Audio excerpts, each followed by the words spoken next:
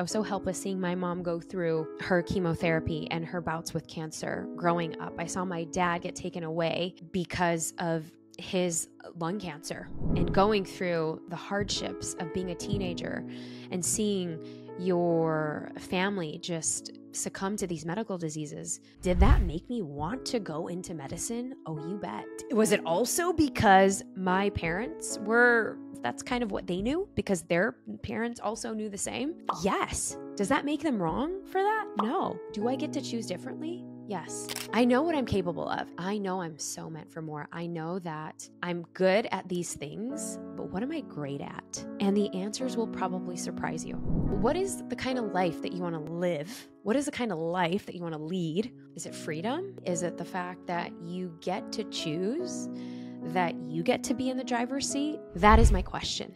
This is absolutely for you.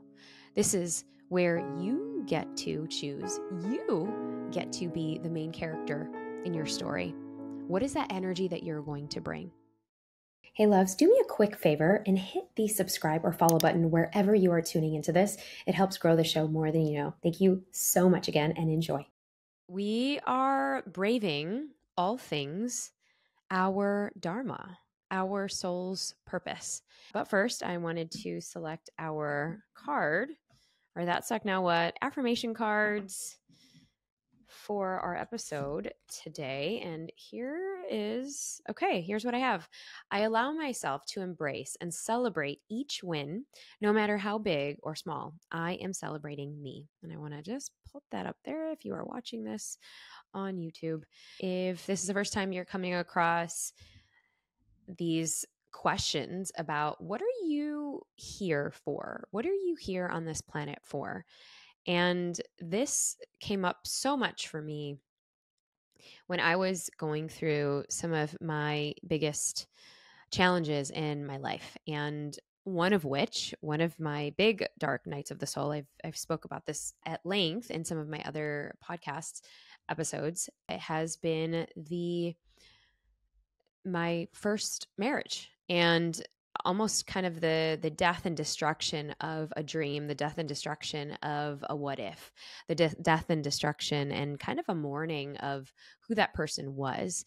Now, it was timed at a time where I was also going through my Saturn return. It was the end of my 20s into full into kind of my 30th year.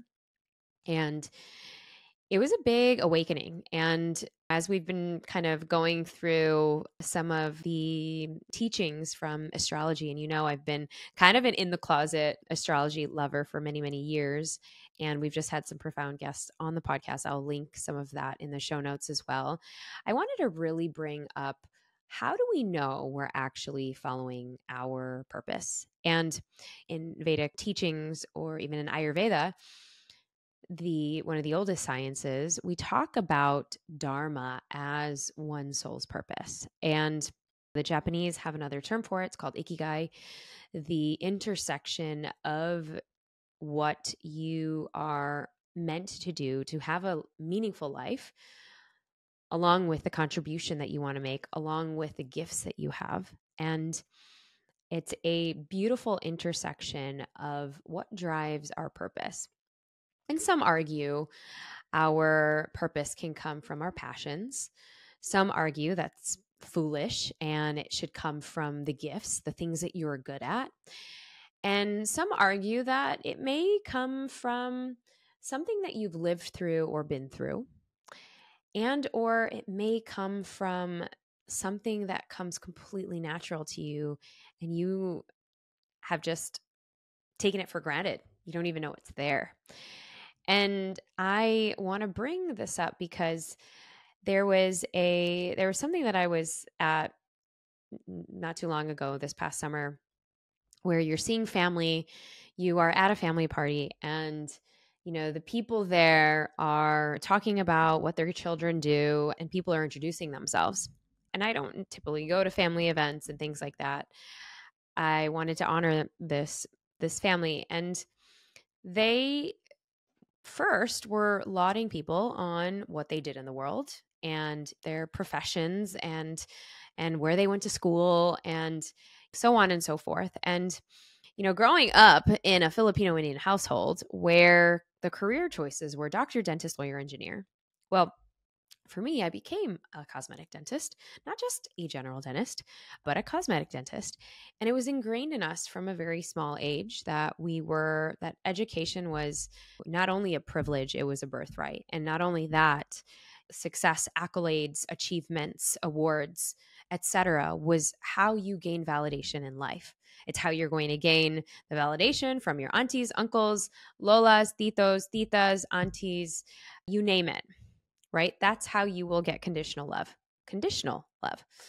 And I meet young people now and it could be family friends, that struggle so hard in trying to figure out what kind of career is for them.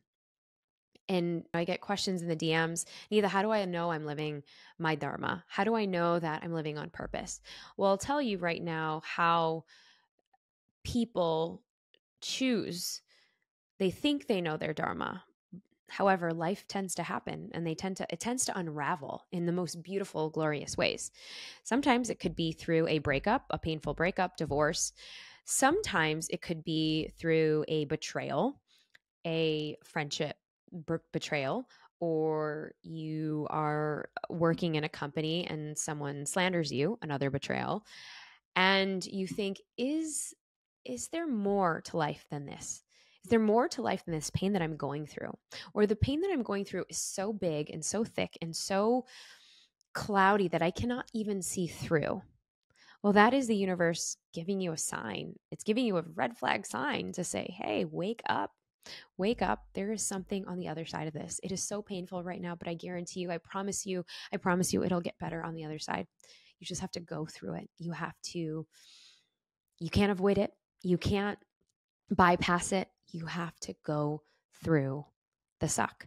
You have to go through the pain. You have to go through the hero's journey or the heroine's journey and trek through it.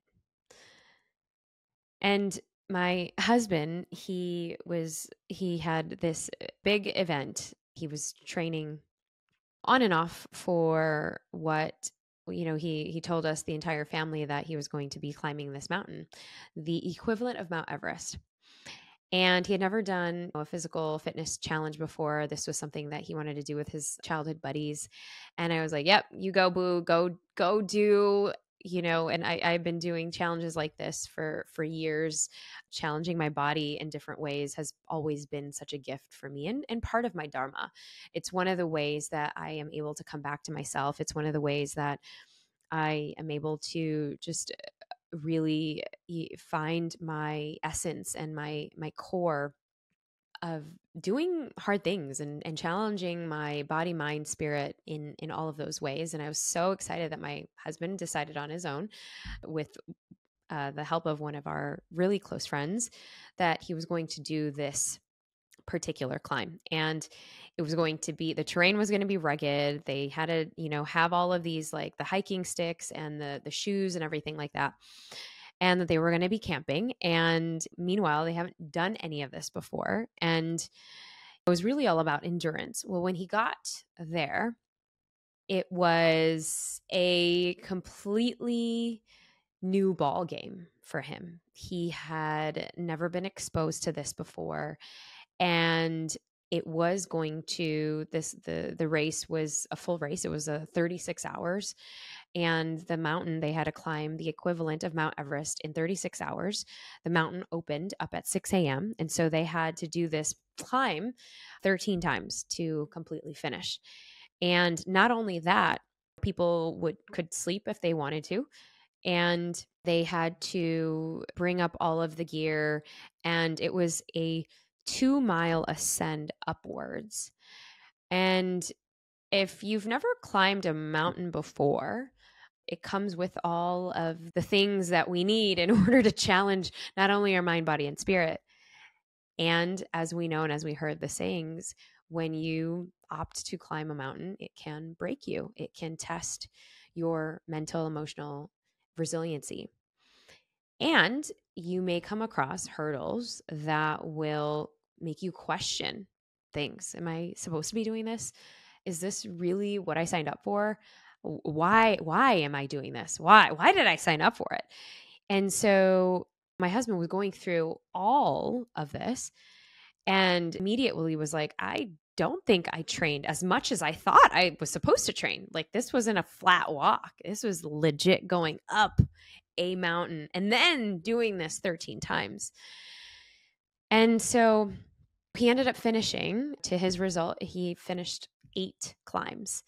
And that was huge. That was huge for him. He had multiple different breakthroughs. And a lot of it was the beliefs that he had about fitness growing up. His parents were from India, and my in-laws, they were told that we've got to keep safe. Safety is huge. We're not going to stress our bodies. We're not going to do anything that's harmful, because if we do, we may get hurt. And so that was what he was always told. So be safe, stay in the container, etc., and so on and so forth. And then he meets me, where I'm the complete opposite. And so that has been, it's been a beautiful relationship to see the way that we come together in many ways and support each other. And, during those breaking points of when he was about to give up, I was on the phone, and he's like, I don't know if I have it in me. And so I asked him, what is your Dharma in this stage? Because he's turning 40. And, what is it? Who's the person that you're becoming? And who is that person? Because you're right. Your knees, your shin splints could be hurting right now. Your feet could be giving out. Your mind is definitely going to say why and question everything. And it doesn't matter if you finish or not. I'm going to love you either way. And who are you becoming? And what is that? What is drawing you to the finish line? And he said, I want to break what my parents told me to pave the way for our kids so they can do hard things. And I said, all right, that's it. That's it. Whatever that is. And so he took that with him, and he was able to finish the 2 extra climbs that he did to finish at 8. And he said, I'm complete. I feel like I reached all of the things that I wanted to learn, of being able to expand my capacity, my body, to see what I am capable of. And when we are questioning ourselves and who we are becoming, we have to be okay with the noise, that some people may not agree, that some people may question, that the party that I was at, where people didn't know how to place me, this auntie and uncle didn't know what to say or how to introduce me, because I was no longer a dentist, although that's what they led with, because that's all they know. And people's perception of you, because many times when people find me or find this work or find this topic, it becomes really heated, because our family, our lineage wants us to get married at a certain age, wants us to have children at a certain age, wants us to settle down at a certain age, wants us to reach, quote unquote, whatever level of success that they deem worthy and successful, because their parents thought that for them. And then the parents before them thought that for them. So this has been passed down from generation to generation. And then when young people come to me and say, why did you leave dentistry? Why did you spend all that time going to school? Why did you start your own business and then decide that wasn't for you? And wherever you are at, and whatever season you are at in your journey, embrace it. If you are just getting out of school and you are getting that first taste of a role or a job, or you realize that you're like, man, what I went to school for, I don't know if I want to pursue that thing. Because we are so lucky that we are living in a time, for the first time ever in the history of our parents, our grandparents, our great-grandparents, that we are inventing new careers every single day. Every single day. That we are in this vortex of creation, that we are in the highest possibility of our most creative pursuits. And that means because we are not able to, we're not struggling. Our parents did that. Our grandparents did that. They came to a different country. They came and assimilated in a different country, in a different culture, in a different language. They paved that way. So what their hardships were, maybe your hardships are going to be less than that. The fact that they had to go and work the same job for 20 years or 30 years or 40 years and they loved it and they lauded in it, you may not need to do, and you may not want to do. You may have the privilege to choose. So are you going to choose wisely based on the fact that you get validated because you've been getting validated for your dance competitions, or the fact that you have this many trophies or this many awards or this many medals in your back closet? Or are you going to change the narrative? Are you going to shift and change to say, what do I want? What's really lighting me up here in my heart, in my soul? What am I meant to be teaching or doing or providing or showing? Who am I showing up for? What is lighting me up? This is the question that I get asked so much at Highest Self Institute. It's our school where we've certified over 2,000 students at this point, or at least close to. And it was a dream to be able to merge my greatest gifts of Gab, but also helping people come into that center for themselves, helping people reject all of the noise outside, reject all of the judgment, reject the fact that they weren't going to be in a certain career for a period of time because they've come home to themselves.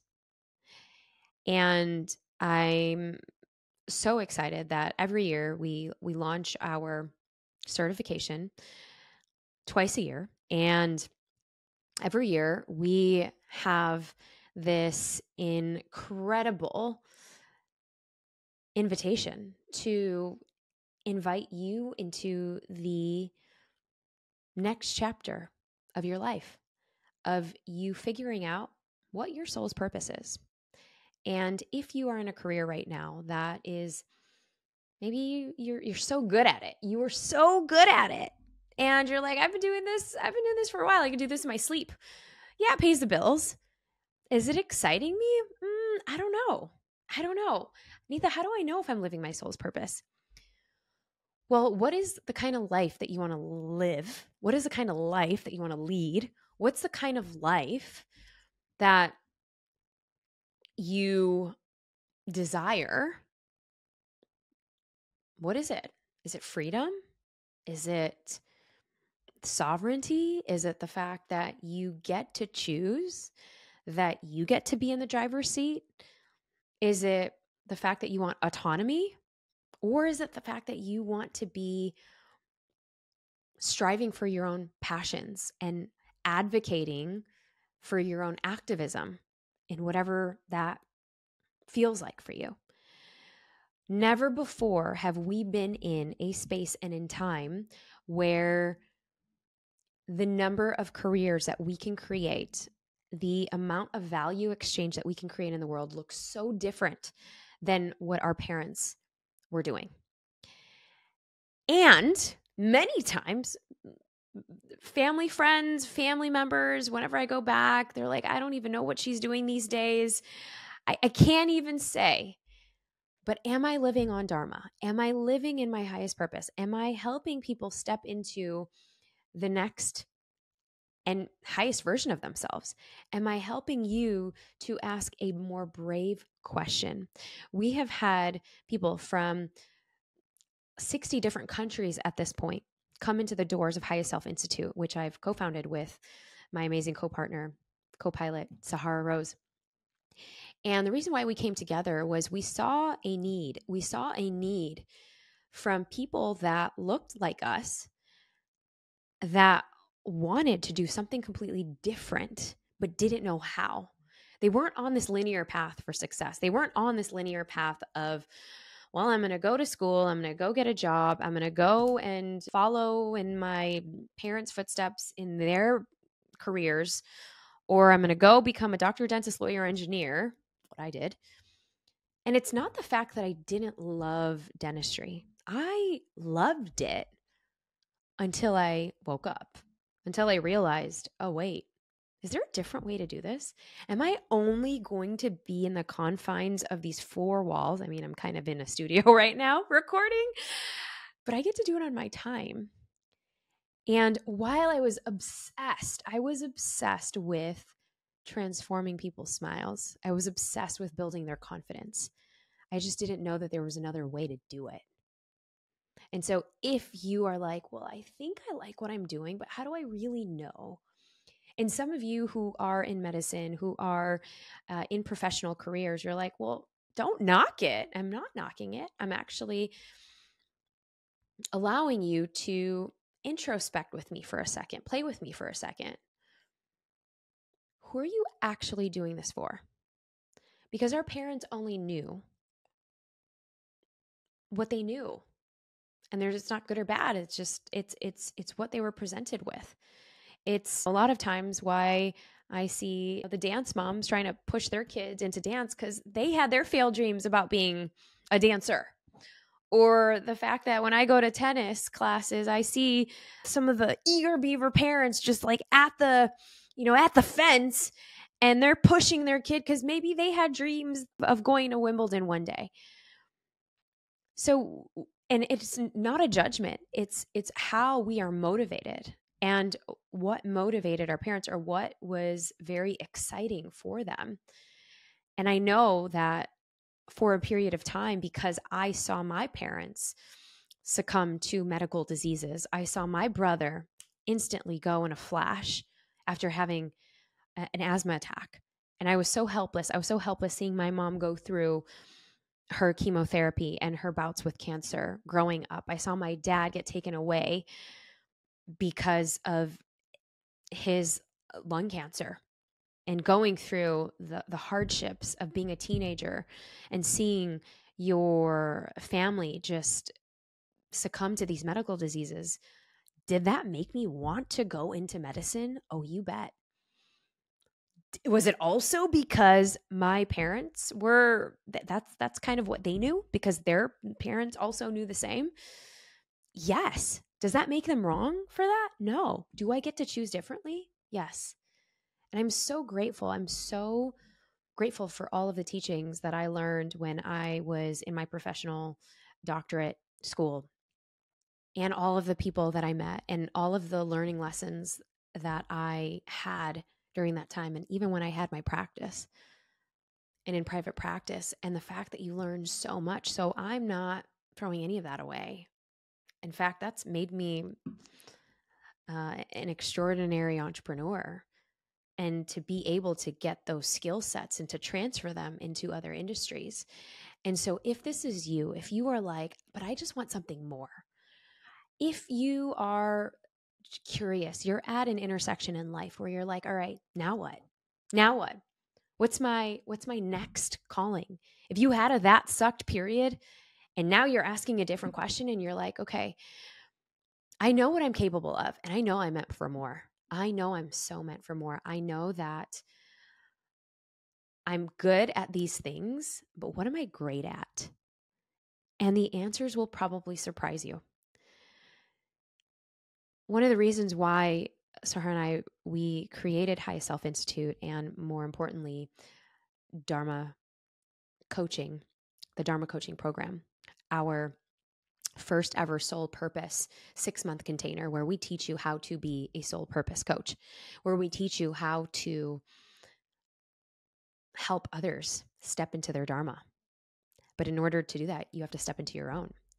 So we have two camps. We have people who come into this work because Maybe they are a coach. Maybe they are an entrepreneur. Maybe they are a leader. Maybe they are in corporate. Maybe they are a startup founder. Maybe they are a leader of their own lives. Maybe they are a leader in their homes. Maybe they have been conditioned as a child of immigrants to think a certain way, to do a certain way, to act a certain way.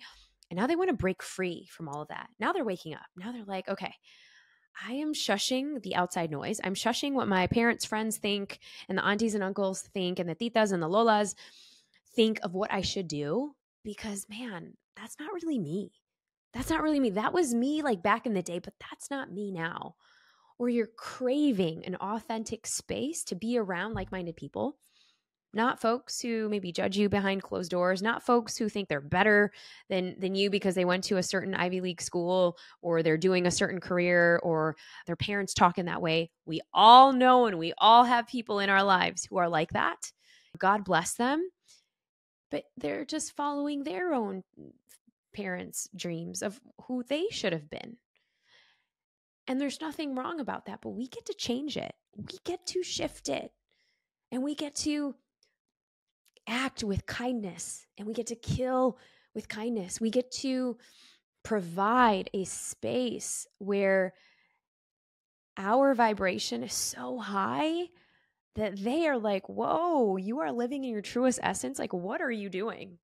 Where it doesn't even matter anymore. They can say you're doing whatever, but you are living a life on purpose. You are living a life that you truly love because you are also igniting that path for other people. You are also pulling the veil and you're saying, actually, I don't need to get married at 30.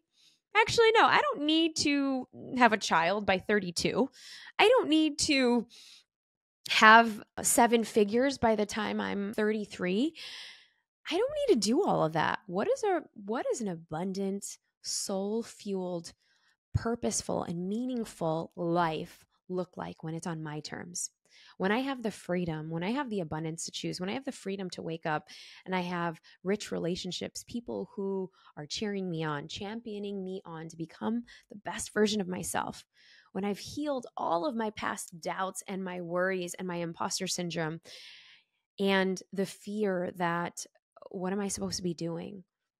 The question we get you to ask in Highest Self Institute, in our 6-month container of being able to step into your Dharma, being able to honor your truth, being able to ask yourself, is this person really right for me? Or am I deserving of a more beautiful, incredible, amazing relationship?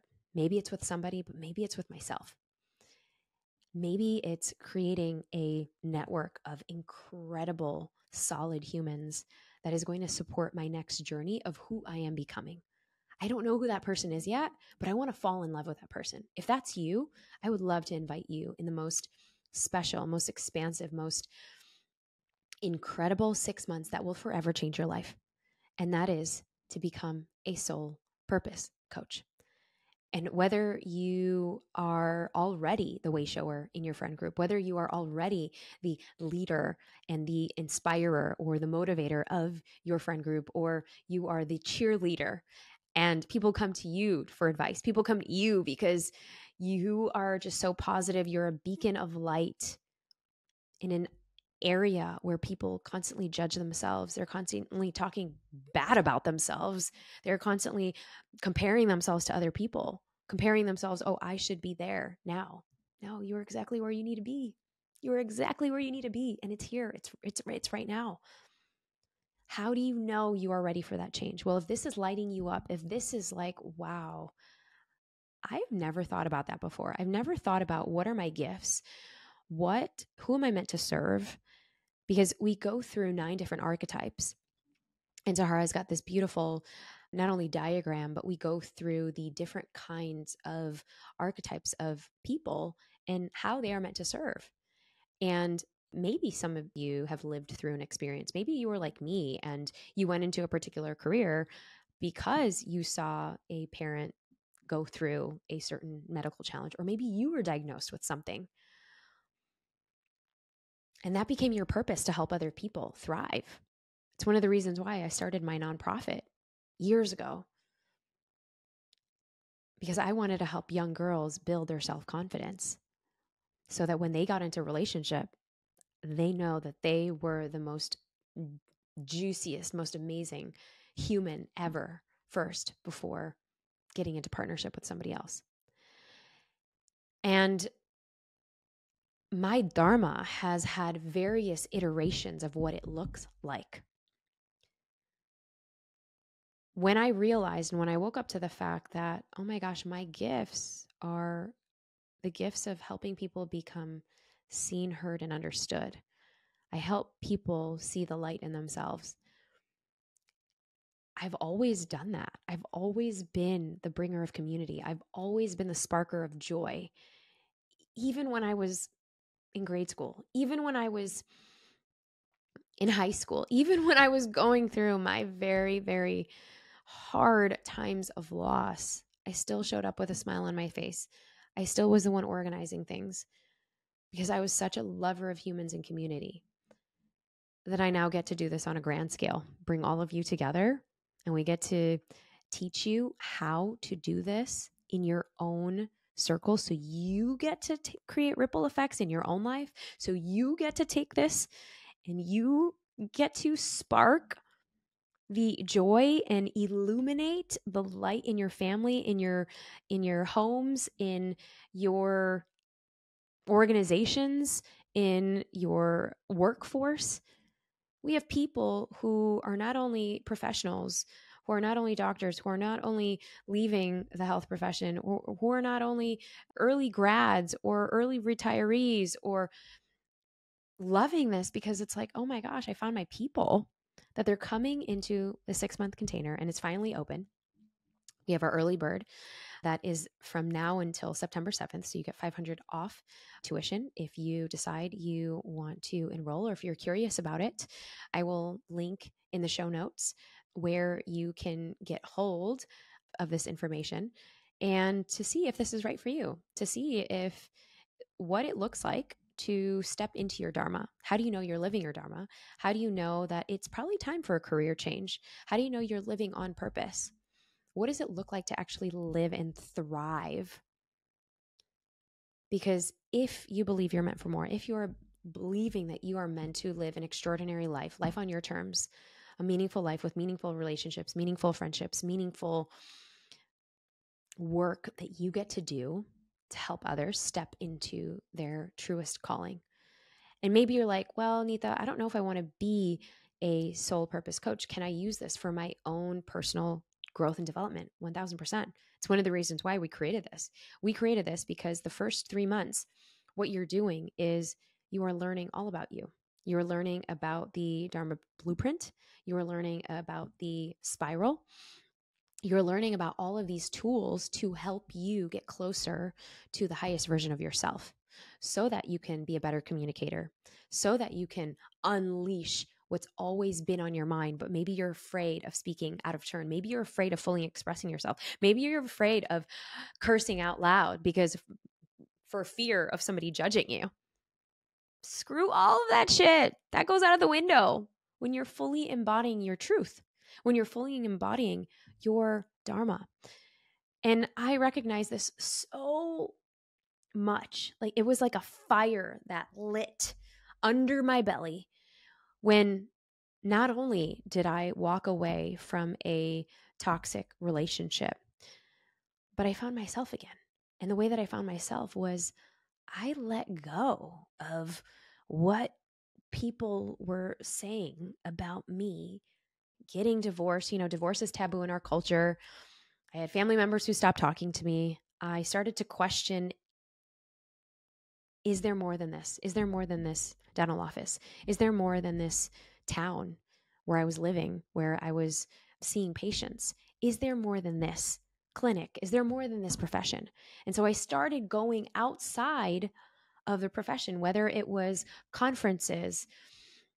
I started taking up different kinds of activities to find out what lit me up, to find out what my gifts were.